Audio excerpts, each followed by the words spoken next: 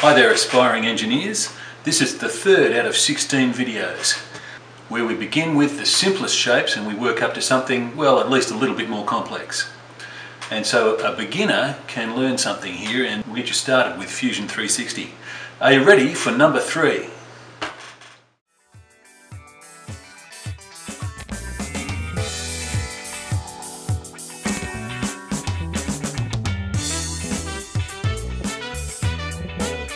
So here we are in Fusion 360. Let's click on the little button up there which is Create a Sketch. And you can see the 3 planes in space. Let's click on the plane which has got the green and the red axis, and it turns to face here. Now click on the line tool next to the Begin Sketch button, and let's just start somewhere down here to the right of the point of origin. And you might have got the idea that it doesn't matter too much where you begin, and in fact I'm drawing this to no particular size. As long as I've got those lines snapping to horizontal and vertical. Notice that it does snap to vertical. Now here's a new trick. Before we click here, what I'm going to do is I'm just going to mouse around until I get that vertical line. Then I'm going to hold down that left mouse button and drag, and you see that we get that nice curvy line. Just mouse over here somewhere, and there's all sorts of things, interesting things happening here, and you'll get familiar with this given time. But let's make it so that we obviously make a mistake, and I'm going to stop that. I'm going to let go of the middle mouse button up there, and then I'm just going to make another vertical line, and I'm going to come down until I get a tracking line coming from this corner, and I'm going to move the mouse until I've got both the vertical snapping and that tracking line. Then I'm going to click again to place that next point. Then I'll mouse over here, and then I'm just going to activate this this vertex down here by mousing over it, and you notice I can pick up a tracking line, and then there's the horizontal tracking line as well. So I'm clicking there and click one more time to close that profile. So this looks at least something like our drawing. And by the way, I'm not going to make you download this every single time. What I'm going to do is put this all together, 16 drawings in a bunch in a PDF. Click in the link down below and sign up for my newsletter and get those drawings so that you can print them off and have them here ready for you. If you don't like to stay on my list, then just go ahead and unsubscribe straight away afterwards, but at least you'll get the download, the free download. Now let's continue with our sketch here. Notice that this sketch is getting a little more complex from those first 2 that we did. I think you're starting to learn a few things, but ask me a few questions if you need to about where you're going wrong if you're having problems. I might even do a troubleshooting video after this one. So now what I'm going to do is click on the Select tool above, then I'm going to select the curve at the top there. Watch what happens when I click the straight line next to it. It deselects the curve. So to stop that happening, hold down the Shift key and select the second one, and we've got 2 entities selected. In the sketch palette down the side on the right here, we've got constraints down below, and at the bottom of that menu we've got tangent. There's a little button there. Click on that and you see what happens to our line and curve. This line has become a tangent to that one. It's also vertical. So we're getting closer to our shape. We've given it some geometric constraints. Now it's time to put a few dimensional constraints on there. So on the sketch menu up above there, we've got the sketch dimension down below. Click on that, and we're going to start paying attention to those keyboard shortcuts pretty soon, but we're just looking for everything in this menu bar above for now. We've got the dimension tool active now.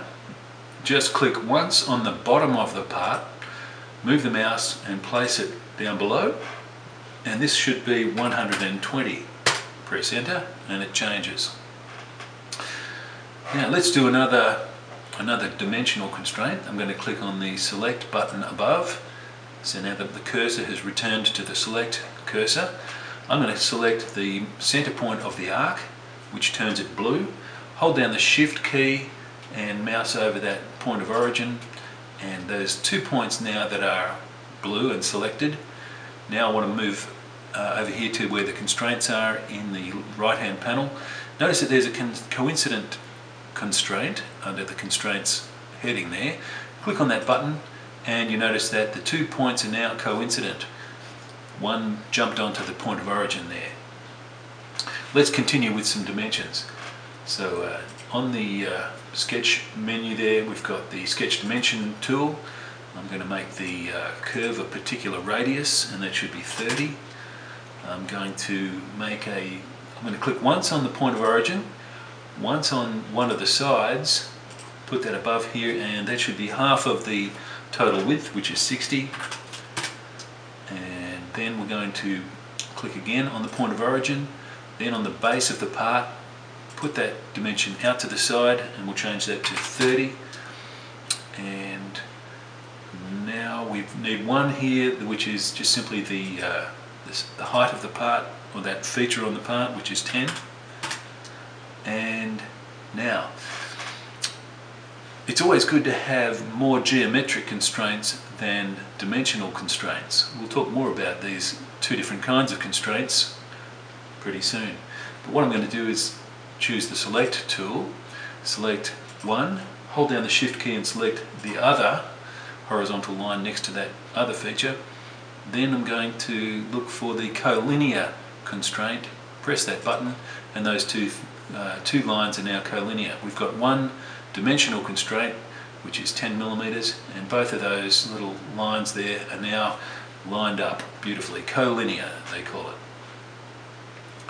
So that's enough for now. You notice that there's a hole in here. We could put that in at this stage, but I want you to keep your sketches as simple as possible. Don't put those fillets in just yet. You can do it in the sketch, but get confident first. Get practiced, and then start making your sketches a little more complex. This is the key to saving yourself a great deal of angst. Now there's a button on the toolbar called Create. That's where we're going next, but first we have to stop the sketch, which was this button here. And notice we have now an isometric view. It's turned a little bit to the side. Let's click on the Create icon, click on our profile, grab the arrow if you like and move that around, but we're going to type in a distance, which is, in this case, 60. Oh, look at that. Alright, there we have it. Now, we've got a couple of fillets to put on here, plus a hole through the middle. Here's how we'll do it. We're going to start a new sketch, so we use the Create Sketch button. Click on the front of the part there, it'll turn to face us. I'm going to look for a circle, and let's do the center diameter circle, and let's make it so that it's obviously the wrong size. Then I'm going to go and look for the sketch dimension tool, put a diameter on that, put diameter on this one, which is 30, and pay attention to the difference between a radius and a diameter. And you'll see that there's symbols on our drawing here. This is one thing that you can also pick up from our drawings. You've got the radius symbol and we've got the diameter symbol. Of course, a radius is half a diameter, for those that didn't know. So we've got our sketch completed. We'll click on Stop Sketch. We've got the isometric view automatically again. Now, let's do the Extrude command again. This time I'm going to select the profile of that circle that we just created. Grab that arrow and get it going in the right direction.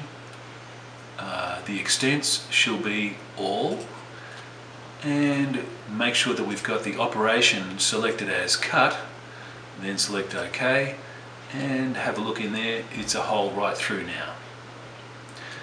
We needed to have one more feature here, and so let's go on the Create menu and look for the, it's not the Create, it's actually under Modify, which is the Fillet command, and we can see that one that needs a fillet, and there's another one there which we can't see, but we can still select it. Don't have to hold down the Shift key to get that one as well, and we just need to give the radius of the fillet, which is 4, press enter, and now our part is complete. So if you like this series of videos, go ahead and subscribe, and also click like if you will, and see you next time.